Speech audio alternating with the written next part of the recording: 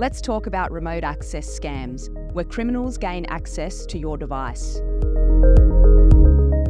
Did you know that over 80% of IDCare clients have experienced identity misuse following a remote access scam? Similar to gaining the keys to your house, it enables the criminals full access to your device and its contents. It also provides visibility to any login details and passwords you may enter whilst the criminal has access to your device. These scams often originate from other common scams, including phishing, investment fraud, and funds recovery scams. Some red flags to be on the lookout for include someone contacting you and claiming to be from a trusted organisation and pressuring you to download remote access applications like AnyDesk, Quick Support, or TeamViewer. They may say they need access to your device in order to step you through a process or troubleshoot a problem. This might include addressing a security concern on your device or with your bank accounts, or coaching you through establishing an online investment platform account, or to conduct a diagnostic test remotely. They may incite concern about an issue that is impacting you as a strategy to coerce a response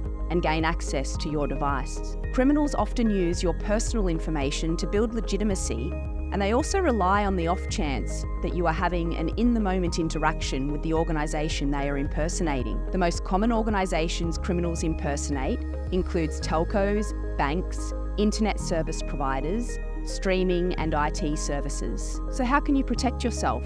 Firstly, if anyone contacts you requesting access to your device, be very wary. Hang up and contact the organisation via a way that you know is correct. The best, most secure way to do this is 1. By logging into your account via the secure app that you have downloaded from the App Store. 2. Logging into your account online. Or 3. Contacting the organisation via a phone number that you know is correct.